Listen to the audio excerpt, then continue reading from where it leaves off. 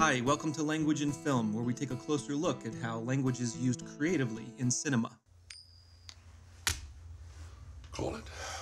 Call it, yes. How do you write the perfect villain?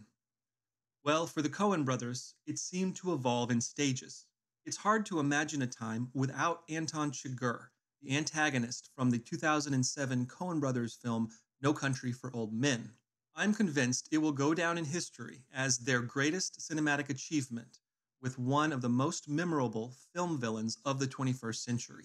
Certainly, more video essays have been made on YouTube of him than any other movie antagonist, with perhaps one notable exception. Let's not blow this out of proportion. Anton Chigurh is the perfect expression of what I would call the Coen antagonist. It's almost as though their early films were trial runs where they were feeling out this idea that would eventually culminate with Chigurh. And since No Country, we haven't seen a strong central villain from the directors, like they've had nowhere else to go with the concept. The character of Chigurh was originally invented by Cormac McCarthy, of course, who wrote the book upon which the film is adapted. But that book is written in a very sparse prose, which leaves much to the imagination. And this allowed the Coens to take the character and mold him to fit the archetypal villain we see appear repeatedly in much of their work. Strange as it may seem, Charlie, I guess I write about people like you. The average working stiff, the common man. It's worth noting that the Coens also appear to have a favorite archetype for their protagonists as well. We see the Coen hero, you might call them, repeatedly throughout their filmography. An average person, usually a man, a dude, but not always, beset by chaotic forces beyond their control and struggling to make sense of a harsh, seemingly random, and indifferent universe. These chaotic forces are then personified by the villain, and by overcoming that character, the hero manages to conquer their problems and find their place in the world. In this video, I'd like to go through the Coen Brothers movies leading up to their masterpiece, No Country, and show the evolution of the Coen villain, because it was only through this process of trial and error that we arrive at the end product of Chigurh. Spoilers ahead for these Coen Brother movies, and I'm going to assume that you've already seen No Country for Old Men. So in Blood Simple, their first film, we see echoes in No Country. Both are set in Texas. Both begin with shots of the open landscape and feature an opening monologue. In No Country, it's provided by the protagonist Tom Bell. But in Blood Simple, it's the bad guy who presents us with his philosophy on life. What I know about is Texas. Down here, you're on your own. Both movies feature an amoral killer. In Blood Simple, Lauren Visser is a private investigator, played with relish by M. Emmett Walsh, whose big laugh and jovial smile belie the ruthless hitman underneath, who agrees to kill his client Marty's wife and her lover in exchange for $10,000. Unlike Chigurh, though, Lauren has selfish motivations and human drives typical of such a villain: greed, money. He is a psychopathic killer like Chigurh, but self-interested and ultimately human. But instead of killing them, Visser fakes the deaths of the wife and lover to appease Marty, and then abruptly double-crosses and kills him. He takes the money and could just be on his way, but instead decides to go through with the planned double murder. This is echoed later by Chigurh, following through on his promise to kill Moss's wife in No Country, even though there is no practical reason he needs to do so. The Coen brothers' first two movies couldn't be more different in terms of tone, and yet both feature antagonists who contain elements of Chigurh. Leonard Smalls is the antagonist of Raising Arizona, the Coens' second film.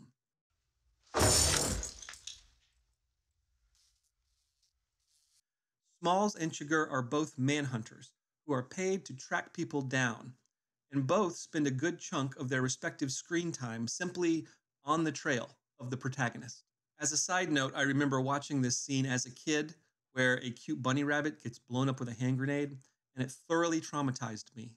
So, parenting pro tip: don't take your 10-year-old to see a Coen Brothers movie. In Raising Arizona, High's act of kidnapping a child so his barren wife can be a mother is what unleashes Leonard Smalls, just as Moss's decision to take the money is what sets him in Chigurh's sights. In a sense, both villains represent the dark side or shadow self of the protagonist. These villains are the consequence of a fallible hero's understandable but self-destructive choices. High struggles to not return to his past life of crime, and Moss makes the morally gray decision to take the blood money for himself. Smalls, of course, is more of a caricature that fits in with the madcap comedy style of Raising Arizona, but the parallels between him and Chigurh are pretty obvious. The Coens liked this concept of a predatory killer who tracks down the hero.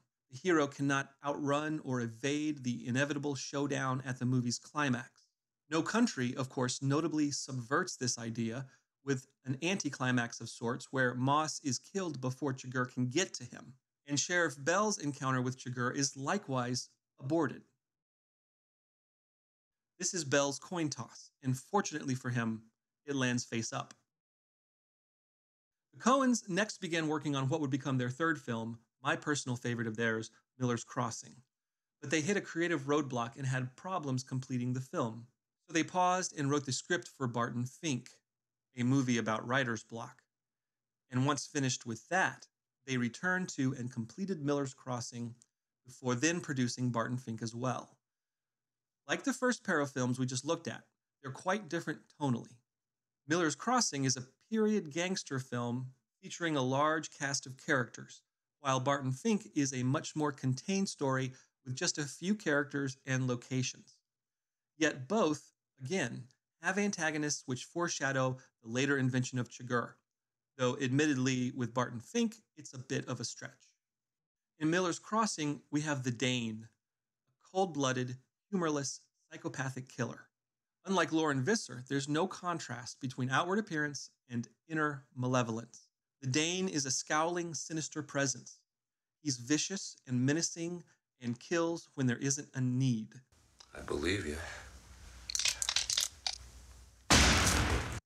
He's a misanthrope who values loyalty and directness above all, and so is particularly rankled by the hero, Gabriel Byrne's character, whom he perceives as untrustworthy and duplicitous. The Dane is also unlike Visser or Smalls from the previous films in his motivation. He isn't after money.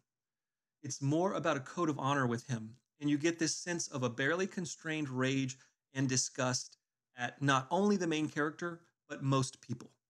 There's also this scene where he shoots a thug through the wall of a doorway, which the Coens later reuse in No Country with Chigurh. So like Chigurh, he's a killer who follows a higher code, a warped morality of his own, which transcends simple greed and points instead to a life philosophy about the world and how it should work. Now, with Barton Fink, John Goodman's villain isn't all that Chigurh-like in terms of his personality, but I will point out that he is a serial killer who uses a shotgun and stalks hotel hallways. So I mean, that isn't dissimilar from some scenes we get in No Country.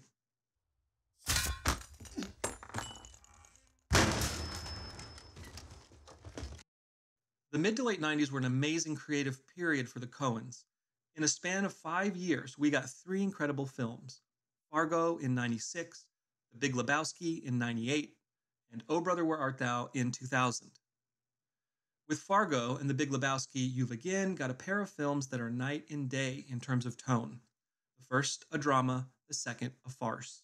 In Fargo, we have the bad guy, Geir Grimsrud, what a name, played by actor Peter Stormer, hope I pronounced that right.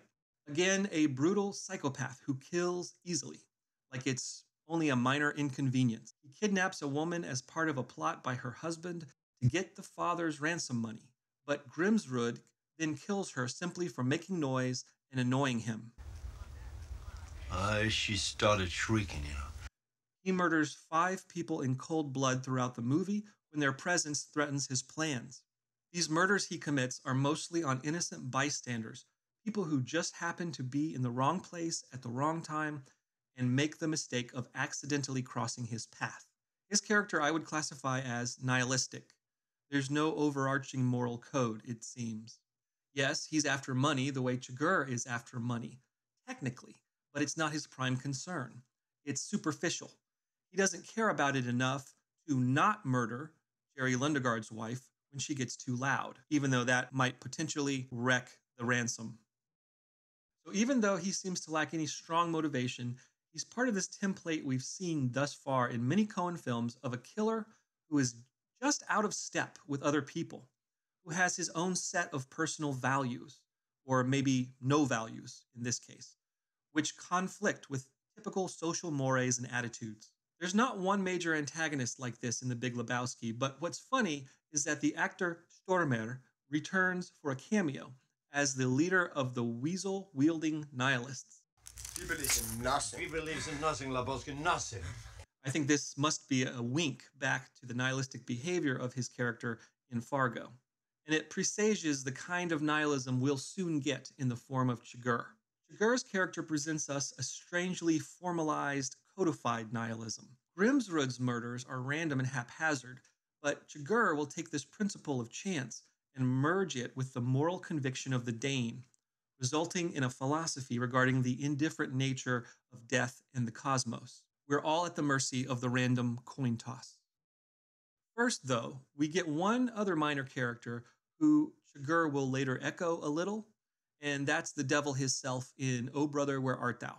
The lawman who tracks down Ulysses and his gang is obviously Satan, and the Coens aren't terribly subtle about that. Tommy meets the devil at the crossroads to sell his soul for guitar lessons and describes the devil as, "He's white, as white as you folks, with empty eyes, and he loved to travel around with a mean old hound." That's right. So again, like the other examples of antagonists, here is one that tirelessly pursues our heroes over the course of the movie and catches them in the end.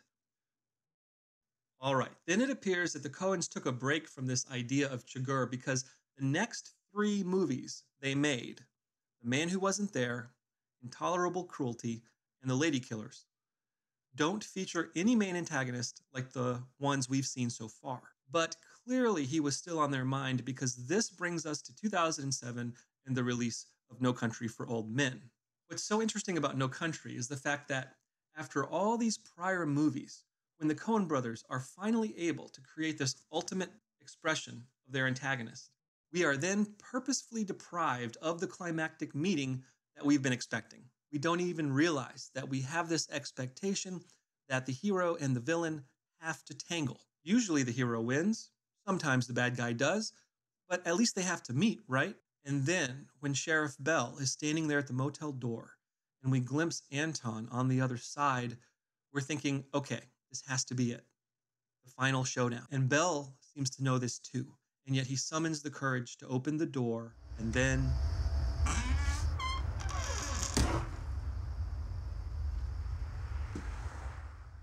when I first saw this movie in the theater, I remember being left with an unsettled feeling, like I had enjoyed what I'd seen, but that most of it went way over my head.